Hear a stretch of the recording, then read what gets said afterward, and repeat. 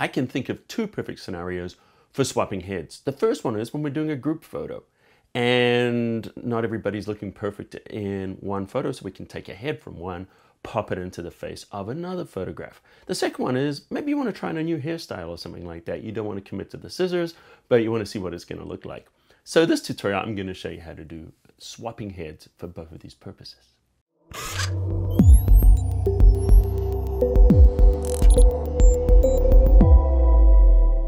All right, so I've got two tutorials for you right now. The very first one we're going to do is we're going to swap faces in a group photo.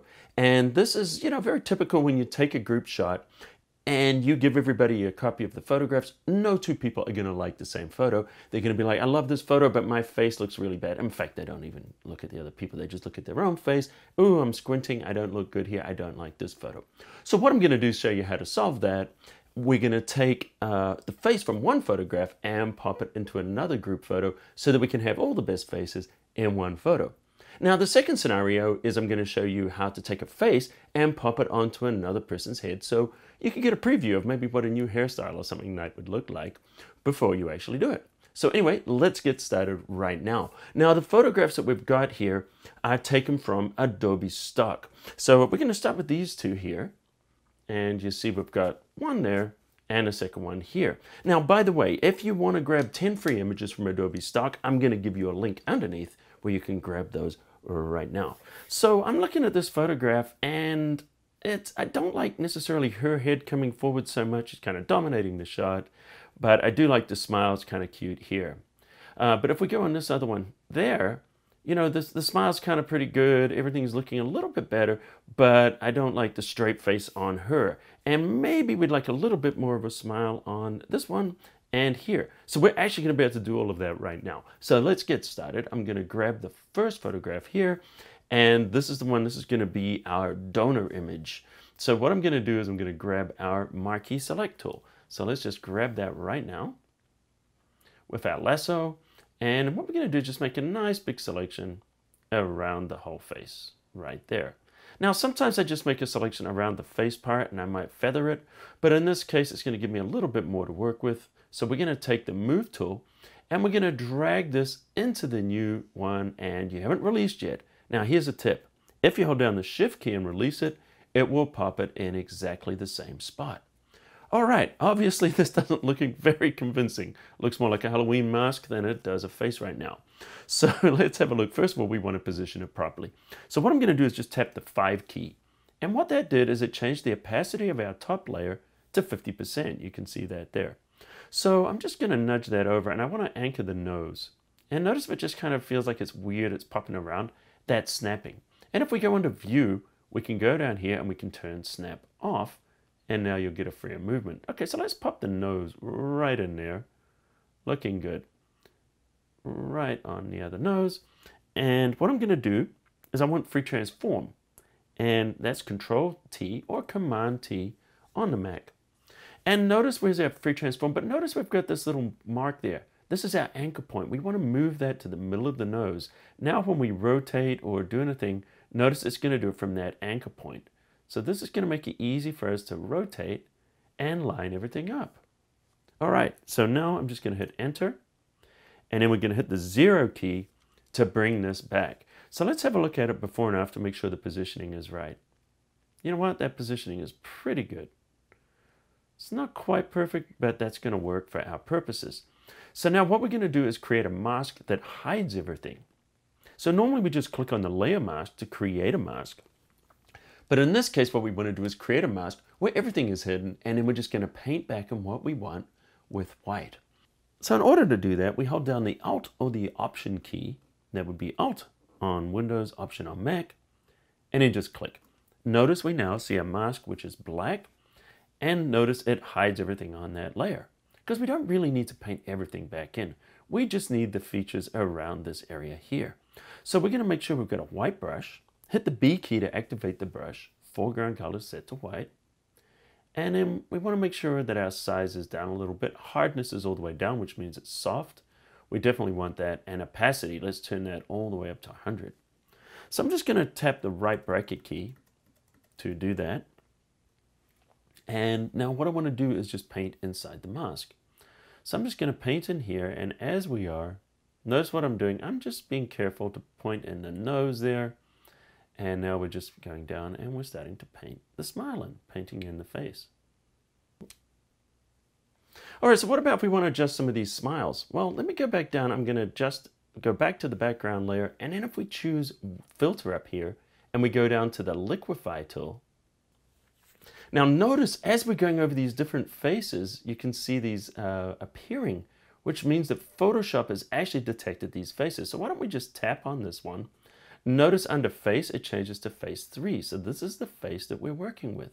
Now we can adjust all these different things. And in fact, I've created another tutorial where I go a little bit more in depth into face aware liquify. And I'll add you the link underneath for that. So what we're going to do is just give her a little bit more of a smile. So if we go down to the mouth, under the smile, yes, there is a smile slider. We can make her smile or we can make her frown. So why don't we just give it just a little hint of a smile there so it doesn't look fake. Excellent. Let's do the same one for her over here. This is face number 2. Let's give her a little bit of a smile. There we go. And if we want, we can even go under the eyes. And if we want to pop open the eye height, make sure they're linked. And then so she's also smiling with her eyes. So, you know, we can play around with this and have a lot of fun, by the way. So we go there. And if we go before and after, you can see how we're able to do that very quickly. All right, let's jump into our second scenario. Okay, so we've got 2 women here. We've got this woman and we've got this one. So what we're going to do is we're going to take her and we're just going to drag her into the other one. And I'm going to hold down Shift and drop it. Okay, so let's just hit the 5 key. And now what we want to do is kind of align these faces. Now, one of the things you may notice is that no 2 faces are alike. Some people's heads are taller, some people's faces are wider. So we can't just take the features when we're swapping faces out from other people. Because if you were to do that, you would have the other person's cheekbones and chin and forehead, which could look a little bit weird. So what we're thinking about here is maybe this girl at the front here. Let me just hit the 0, give her 100%. She's the one here, and maybe she wants to try on this hairstyle. So she doesn't necessarily have to look like the other person. She just needs to look like herself. All right, so let's do that right now. So we're going to grab her and hit the 5 key again. And what we're looking for is areas like the top of the head. We definitely want the top of the head to line up. That's looking pretty good. The size might be a little different. I'm going to grab Control T for free transform, hit the Alt or the Option key, and we're just going to shrink it down a little bit. So her face is going to be kind of a similar size to the other one. Now, notice if I go down here, the chin is going to end there. I need to actually go just a little bit larger. There we go. And I'm going to take it to about there. And so if we look at this, notice that this one is looking straight on. This one, her chin is actually tilted down a little bit, so slightly changing the shape. But it's really not going to matter in this case because people are never going to see the original face. They're only going to see the new face that we put on. And by the way, this is a great kind of thing to do too for, you know, taking someone like me, which is, you know, as you guys can tell, I'm in extremely incredible physical shape. And then people like my friend Jesus Ramirez from Photoshop Training Channel have photoshopped my head onto a muscular body, which is, you know, and it also has better hair than I do. But anyway, let's continue with this tutorial. In fact, what I should be doing is I should be photoshopping Jesus's face onto here, and then we'd be a little bit more even. All right, so let's try this right now. So we're going to bring this one up, and then we're going to create the inverted mask. So we're just going to hit the Alt key and click on the mask there. And now what we want to do is we want to paint in the new face. Before I do, let me just do something. I'm going to hide this mask just by shift clicking on the mask. And one of the things you'll notice is the colors are a little more desaturated than they are on here. So why don't we just fix that right now? I'm just going to hit Control U for hue saturation. And I'm going to bring down the saturation just a little bit. And we may tweak it a little more later on. All right, so we click OK. There we go. Nice. All right, shift click. So once again, we're back there. So all we're going to do is grab a white brush. So we're going to hit B for brush. Notice that white is the background. Hit the X key. White is now the foreground. And then we're going to hit the right bracket key to make the brush larger. Or we could use the touch ring on the Wacom tablet. Notice I also zoomed in. Make sure we've got a soft edge brush, which is what we've got there. Opacity is at 100. And now we're just going to start painting. So what we're doing now is we're painting in the new person.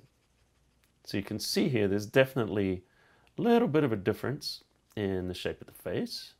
And so we're going to go here. Now, it doesn't matter if we pick up some of the hair from the other photo. We're just going to go back and just kind of blend these together in a moment. All right, so if we just hit the X key, so we can go back, and now we're just going to go in and just trim some of these areas in here.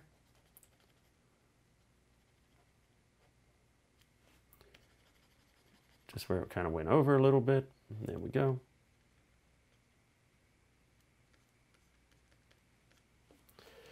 And we can see, you know, right there, yeah, there's little bits we could touch up like here. But I think you get the general idea. And there we go. So if we want to look at the before, we have this. And then after, we can go just like that. Now, we know that this is off the other face. But if people just saw this photograph and they hadn't seen the other one, they wouldn't know that this wasn't the real girl.